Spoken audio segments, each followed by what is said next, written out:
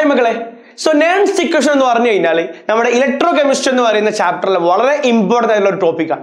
So Nernst Equation എങ്ങനെ easy ആയിട്ട് പഠിക്കാമെന്നാണ് discuss ചെയ്യാൻ വേണ്ടി പോകുന്നത്. സോ മക്കളെ മാക്സിമം നിങ്ങൾ ഫ്രണ്ട്സിലേക്ക് എന്ത് ചെയ്യുക, ഷെയർ ചെയ്ത് കൊടുക്കുക, ലൈക്ക് ചെയ്ത ആളുകളൊന്ന് ലൈക്ക് ചെയ്ത് കൊടുക്കുക, സബ്സ്ക്രൈബ് ചെയ്ത ആളുകളൊന്ന് സബ്സ്ക്രൈബ് ചെയ്യുക. സോ ഇവിടെ ശ്രദ്ധിച്ചിരിക്കുക.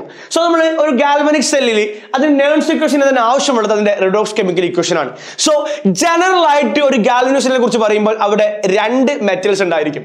അവിടെ രണ്ട് മെറ്റൽസ്, ഒന്ന് എക്സ് ആയിരിക്കും, ഒന്ന് വൈ ആയിരിക്കും. എക്സ് എന്ന് പറഞ്ഞാൽ ഹൈ റിയാക്റ്റീവ് ആയിട്ടുള്ള ഒരു മെറ്റലും വൈ എന്ന് പറഞ്ഞാൽ ലെസ് റിയാക്റ്റീവ് ആയിട്ടുള്ള ഒരു മെറ്റലാണ്. സോ എക്സ് എന്ന് പറയുമ്പോൾ എക്സ് അതിന്റെ എൻ പ്ലസ് അയോൺ ആയിട്ടും അതേപോലെ വൈ എം പ്ലസ് എന്ന് പറയുന്ന ആൾ അയാളുടെ വൈ ആയിട്ടാണ് മാറുന്നുണ്ടാവുക. So this is act as anode, it undergo oxidation ആണ്. നമുക്കറിയാം ഇതെന്താ സംഭവിക്കുക, ഓക്സിഡേഷൻ ആണ് സംഭവിക്കുക.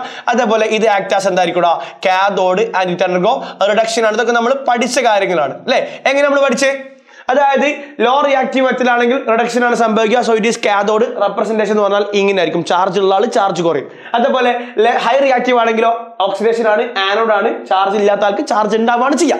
അപ്പൊ നമ്മൾ ഇവിടെ ആദ്യം കൊടുക്കേണ്ടതെന്ന് വെച്ചാൽ റിഡോക്സ് കെമിക്കൽ ഇക്വേഷൻ ആണ്. സോ ഇയാളുടെ റിഡോക്സ് കെമിക്കൽ ഇക്വേഷൻ നമ്മൾ എങ്ങനെ എഴുതാം, redox chemical equation, redox chemical equation. So redox chemical equation എങ്ങനെ എഴുതാം ഇവിടെ നോക്കാം. ഇത്രയേ ഉള്ളൂ.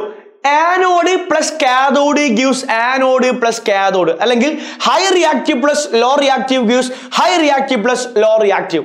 ആദ്യം ഒരു സ്ട്രക്ചർ എഴുതി വെക്കുക. ദാറ്റ് ഈസ് എക്സ് ആണ് ഹൈ റിയാക്റ്റീവ് അല്ലേ. So X plus Y gives X plus Y. ഇതാണ് സ്ട്രക്ചർ.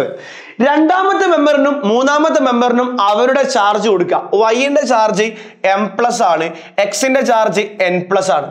വൈന്റെ ചാർജ് എം പ്ലസും എക്സിന്റെ ചാർജ് എൻ പ്ലസും ഈക്വൽ ആണോ, എന്നും എമ്മും ഈക്വൽ ആണോ? അല്ല. ഈക്വൽ ആണെങ്കിൽ ഒന്നും ചെയ്യേണ്ട ആവശ്യമില്ല, ഇങ്ങനെ തന്നെ കൊടുത്താൽ മതി.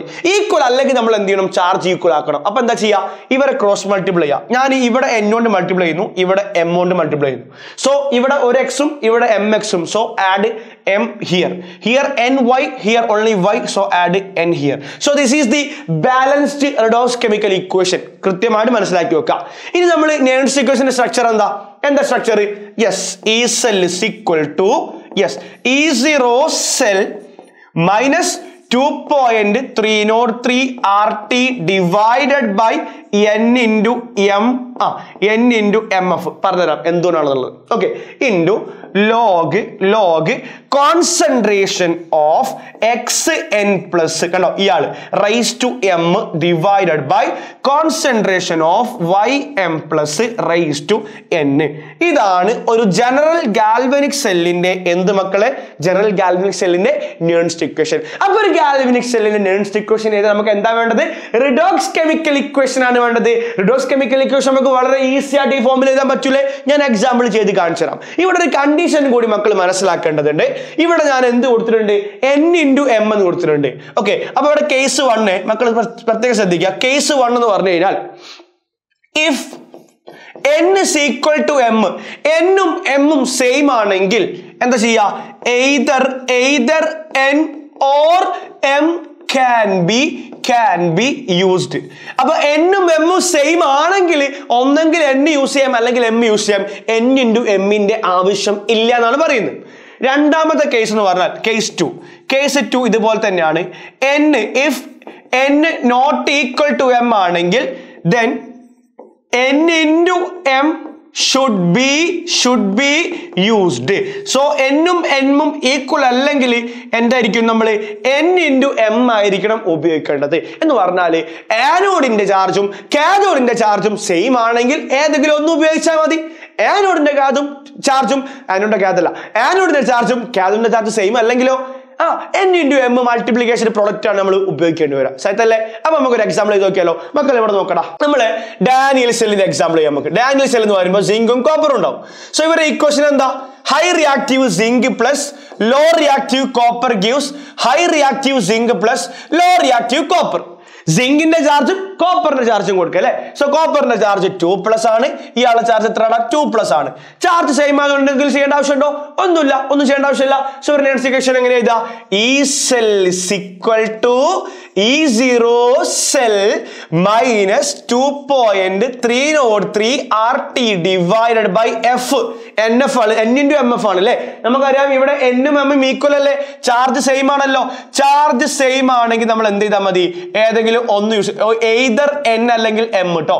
Either N or M can be used എന്ന് പറഞ്ഞു. സോ നമ്മൾ എന്ത് ചെയ്യുക? 2F എന്ന് കൊടുക്കുക. Then log concentration of Zn2 plus അല്ലേ? raised to 1 ആണ് divided by concentration of Cu2 plus. This is the general Nernst equation of Daniel cell. Set അല്ലേ സാറേ? ഇത് ഡാനിയൽ സെൽ അല്ലേ? ഇതല്ലേ ഡാനിയൽ സെൽ? ഓക്കെ അല്ലടാ? ഓക്കെ അല്ലേ? അപ്പോൾ ഈ ഇക്വേഷൻ എഴുതാലേ കൃത്യമായിട്ട് എഴുതാൻ പറ്റുള്ളൂ. ഓക്കെ, ഒരൊറ്റ എക്സാമ്പിൾ ചെയ്താലോ? രണ്ടാമത്തെ എക്സാമ്പിൾ മക്കൾ നോക്കടാ. രണ്ടാമത്തെ എക്സാമ്പിൾ എൻ്റെ കയ്യിൽ അലൂമിനിയം ഉണ്ട്, അതേപോലെ തന്നെ മഗ്നീഷ്യം ഉണ്ട്. അപ്പൊ നമുക്കറിയാം magnesium is more reactive than aluminium ആണല്ലോ സാറേ. സോ എന്താ കൊടുക്കുക നമ്മൾ? ഇക്വേഷൻ എന്താണ്? mg plus Al gives mg plus Al എന്നല്ലേ സാറേ? അലൂമിനിയത്തിന്റെ ചാർജ് 3+ മഗ്നീഷ്യത്തിന്റെ ചാർജ് 2+ ആണല്ലോ സാറേ. അങ്ങനെയല്ലേ? തീർച്ചയായിട്ടും അല്ലേ? സോ ചാർജ് സെയിം ആക്കാൻ വേണ്ടി ഇവിടെ എന്ത് ചെയ്യുന്നു? 2 കൊണ്ട് മൾട്ടിപ്ലൈ ചെയ്യുക. ഇവിടെ 3 കൊടുക്കുക, ഇവിടെ എന്താ ചെയ്യുക? 3 കൊടുക്കുക, ഇവിടെ 2 കൊടുക്കുക. കണ്ടോ? ഇങ്ങനെയല്ലേ റിഡോക്സ് കെമിക്കൽ ഇക്വേഷൻ ഉണ്ടാക്കുക. ഇനി സിമ്പിൾ ആയിട്ട് എഴുതാൻ പറ്റൂലേ? എന്താണ് നെർൻസ്റ്റ് ഇക്വേഷൻ? എന്താ? E cell is equal to E0 cell minus 2.303 RT divided by charge different ആണ്. N into MF ആണ് അല്ലേ? സോ N into M എന്ന് പറഞ്ഞാൽ 3 into 2 6F into log mg2 plus ന്റെ ക്യൂബ് വേണം, ഇക്വിലിബ്രിയം കോൺസ്റ്റന്റ് പോലെ divided by മക്കളെ പറഞ്ഞോ എന്താണ്? mg2 plus കഴിഞ്ഞ പിന്നെ ആരാണ്? അലൂമിനിയം ആണ് അല്ലേ? അലൂമിനിയം 3+ ന്റെ square. This is the equation. So നെർൻസ്റ്റ് equation എഴുതാൻ വളരെ സിമ്പിൾ ആക്കി തന്നിട്ടുണ്ട്. മക്കൾ കൃത്യമായിട്ട് പഠിച്ചു വെക്കുക. ഒന്നുമില്ല, മെറ്റൽസ് ഐഡന്റിഫൈ ചെയ്യുക. High reactive plus law reactive, high reactive plus law reactive എന്ന് കൊടുക്കുക. അപ്പൊ നമുക്ക് എന്തായി? സ്ട്രക്ചർ ആയി. രണ്ടാമത്തെ ആൾക്കും മൂന്നാമത്തെ ആൾക്കും ചാർജ് കൊടുക്കുക. ചാർജ് സെയിം ആണെങ്കിലോ കണ്ണടച്ചിട്ട് ഒന്നും ചെയ്യണം, അങ്ങനെ നിന്നാൽ മതി. ചാർജ് സെയിം അല്ലെങ്കിലോ ക്രോസ് മൾട്ടിപ്ലൈ ചെയ്യുക, ചാർജ് സെയിം ആക്കുക, നമ്പർ ഓഫ് ആറ്റംസ് സെയിം ആക്കുക, റിഡോക്സ് കെമിക്കൽ ഇക്വേഷൻ റെഡി ആയി. ആ ഇക്വേഷൻ നോക്കി നമ്മൾ എന്ത് ചെയ്യുക? E cell is equal to E0 cell minus 2.303 RT by N into MF അല്ലേ? ആ ചാർജിന്റെ മൾട്ടിപ്ലിക്കേഷൻ ആണ്. ചാർജ് സെയിം ആണെങ്കിൽ ഏതെങ്കിലും ഒന്ന് യൂസ് ചെയ്യുക. Then log concentration of the anode divide by concentration of the കാഥോഡിന്റെ electrolyte. Set അല്ലേ? സോ ഇതുപോലത്തെയുള്ള വീഡിയോസ് ഇനിയും കാണാം. സോ മാക്സിമം നിങ്ങളെ ഫ്രണ്ട്സിലേക്ക് എത്തിച്ചു കൊടുക്കുക, മാക്സിമം സപ്പോർട്ട് ചെയ്യുക. നിങ്ങൾക്ക് നല്ല മാർക്ക് സ്കോർ ചെയ്യാൻ വേണ്ടിയിട്ട് ഇതുപോലുള്ള ക്യാപ്സൂൾ വീഡിയോസ് ആയിട്ട് നമ്മൾ വീണ്ടും വരുന്നതാണ്. So it's me Jaseel signing off. Tata, bye bye, see you.